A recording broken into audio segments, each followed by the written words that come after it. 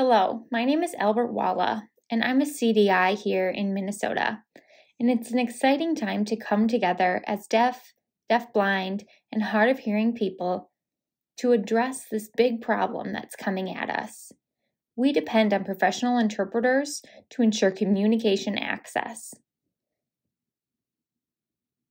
And all over Minnesota and the metro area, and especially greater Minnesota, we're seeing fewer and fewer interpreters practicing in our state. As you know, the Minnesota Commission for Deaf, Deafblind, and Hard of Hearing is launching a statewide initiative to consider ways to address this complex and important problem, and we need your help.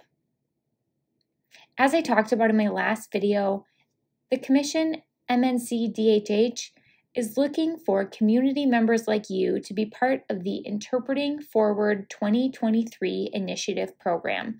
Please consider joining us. You'll find information on this webpage and in my last video on how to let us know if you're interested in volunteering. There are many opportunities to get involved. I also want to tell you more about where to find information regarding this initiative. On this website, you'll find an FAQ section or frequently asked questions.